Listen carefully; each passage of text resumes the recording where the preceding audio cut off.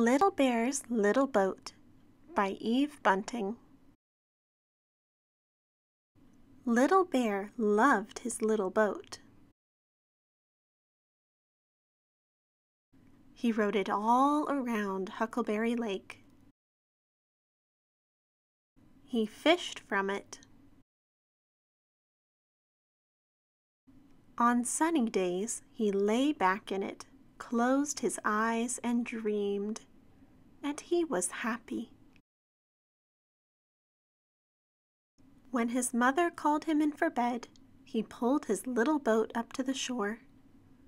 "Good night, little boat," he said. "I'll see you tomorrow." And he always did. But then something happened. Little Bear began to grow and grow. He got bigger and bigger. Soon he was not a little bear anymore. He was a big bear, and he didn't fit in his little boat. He tried to sit in it as it bobbed on the lake, but he and the little boat both sank down to the bottom of the blue, blue water. "Where are you, my big bear?" Mother called. Big Bear and his little boat both spluttered up. "Glug," Big Bear said. "You are too big a bear now to fit in that little boat," Mother said. "It is a little bear's destiny to grow and grow till he is a big bear.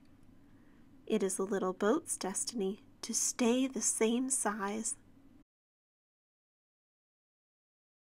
Big Bear was sad. "I can't leave my little boat with no bear to sit in it, or fish from it, or dream in it," he said. "It is a little boat's destiny to keep sailing on a blue, blue lake." He scratched his head. "I know. I will find another little bear who will love my little boat the way I love it." Big Bear walked around Huckleberry Lake. "Have you seen any little bears anywhere?" he asked Beaver. "Not since you were a little bear yourself," Beaver said. Otter hadn't seen a little bear either. But Blue Heron had. "One lives with his mother on the other side of the lake," he said. "I saw him eating berries this very morning." So Big Bear walked around the lake again and found the little bear. "I have a little boat for you," Big Bear said. "But there is one thing you should know. You will get bigger and bigger till you are a big bear. That is a little bear's destiny." The little bear listened carefully. "The little boat will stay the same size because that is its destiny. When that happens, you must find another little bear to fit in the little boat, because it is also a little boat's destiny to keep sailing on a blue, blue lake. Will you promise?" "I promise," the little bear said.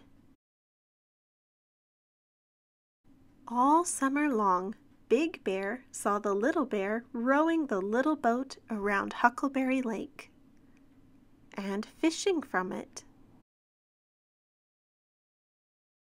And on sunny days, Big Bear would stop what he was doing and watch the little bear as he lay back in the little boat, dreaming.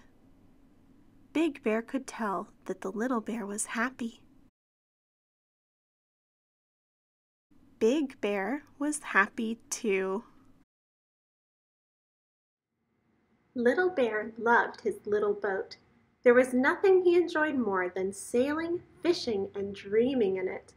But when Little Bear grew up, he was too heavy for his boat, He found another way to enjoy it by passing it on to another little bear. But what if there was a different solution to Little Bear's problem? Let's build our own boat and find out. We'll build our little boat out of corks. Take 3 corks and wrap them together with 2 rubber bands. Next, cut a 2-inch square piece of craft foam. You'll also need a toothpick and a nail. Use the nail to poke a hole in the very middle of the center cork. If your nail is small, wiggle it around a little bit to make the hole a little bigger. Then take your toothpick and gently push it into the hole. This will be our mast. Now it's time to attach the sail. Take the nail and poke a hole through the top of the craft foam and the bottom. Then slide it onto the mast. The little boat is ready. Let's test it out. Pour some water into a wide container. About 3 inches should do it. Or fill your bathtub about 3 inches. Drop in your boat and blow it around. The boat floats easily and smoothly across the water. The sail represents the weight of the little bear and the force of him rowing across the water. When you blow on the sail, it creates the same force, pushing the boat along. Using 3 corks makes the boat so wide that it can support the sail, just like Little Bear's little boat supported him when he was small. But what happened when Little Bear grew up? His boat seemed smaller in proportion to him. Let's simulate this change. Take off the 2 rubber bands and remove the outer corks. Then turn the sail 90 degrees on the mast. Let's try the experiment again with this version of the little boat. Drop it in and, oops, it tips. The boat is smaller now and no longer able to balance the weight of the sail.